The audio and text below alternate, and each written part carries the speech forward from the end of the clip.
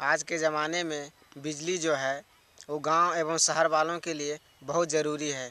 बिजली की उपलब्धता से ही गांव एवं शहर का विकास नापा जा सकता है। इसी को ध्यान में रखते हुए मैंने 6 महीने पहले एक वीडियो बनाया था जो काकन गांव में बिजली की समस्या था।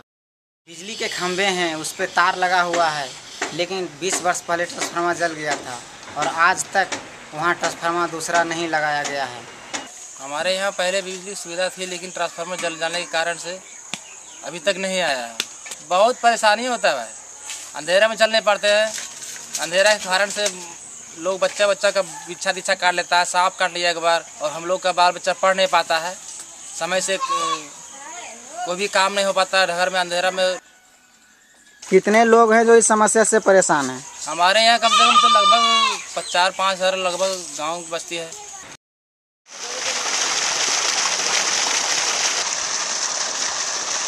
वीडियो बनाते समय मैंने यह ठाना था कि काकन गांव में बिजली ला कर के ही रहूँगा।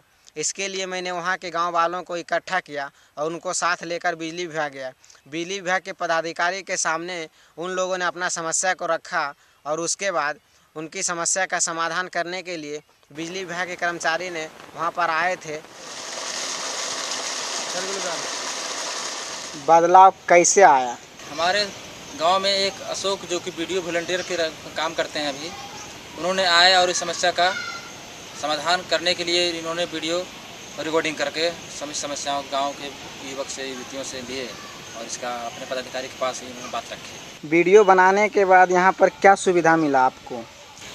हमें वीडियो बनाने के बाद हमें बिजली का ट्रांसफार्मर आया और हमारे गांव में सभी साथी लोग, हमारे गांव के 40 घर के लोग व्यक्ति कंज्यूमर बने और कंज्यूमर बनने के बाद हम लोग का गाँव में बिजली पूरा चल रहा है। गाँव में वीडियो बनाने के लगभग कितने दिनों के बाद आपके पास बिजली पहुंचा?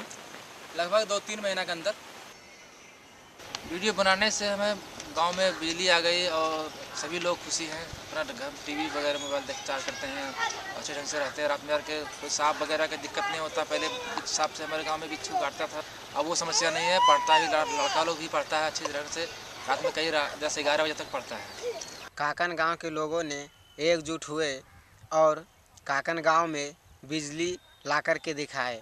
अभी वहां के किसान बिजली से सिंचाई भी करते हैं, वहां के बच्चे रात के अंधेरे में बिजली के सामने अच्छी पढ़ाई भी करते हैं और काकन गांव भी अब विकास के रास्ते पर चलने के लिए तैयार है। मैं अशोक पासवान, जिला जमुई से इंडिया अनहर्ड के लिए।